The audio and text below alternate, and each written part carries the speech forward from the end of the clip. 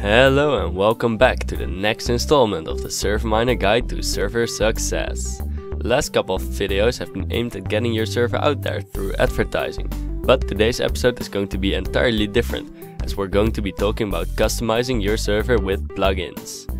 In the introductory episode I told you that you should have an aim for what you want your server to be and that Minecraft can be a whole lot more than just survival or creative mode. This is where plugins and mods come in.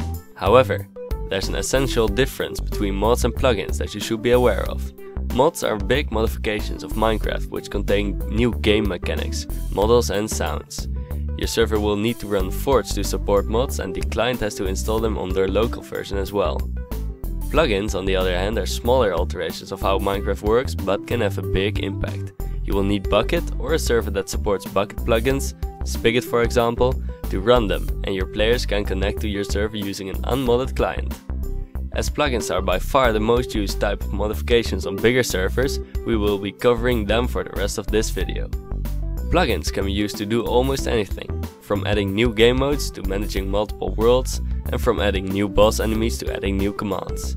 There's all sorts of plugins available to suit your needs. However, you will have to pick which plugins you want on your server. To find plugins that suit your needs, take a look around the Bucket forums or the Bucket Dev website. Links will be in the description. We also have some videos covering various plugins on the ServerMiner channel. Check out the top 5 series for example. Once you picked what plugins you want on your server, you can install them. We have a tutorial on plugin installation on our channel as well. As expected, the more plugins you are running on your server, the more resources you will need. So make sure that your server is running smoothly after you installed your plugins. Plugins can be a powerful tool to make your server unique. You can mix and match most plugins so you have a near infinite amount of possibilities for your server. For example, you can add new game modes, enemies and game mechanics at the same time easily. Plugins can also be used as a reward for donating, as we will discuss later on in this series.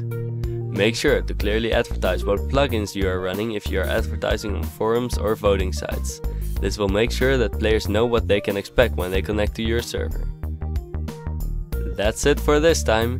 It's a bit hard to cover all aspects of plugins in one short video, so make sure to share your tips and favorite plugins in the comments below. Thank you very much for watching and don't forget to get your server cheap at serverminer.com.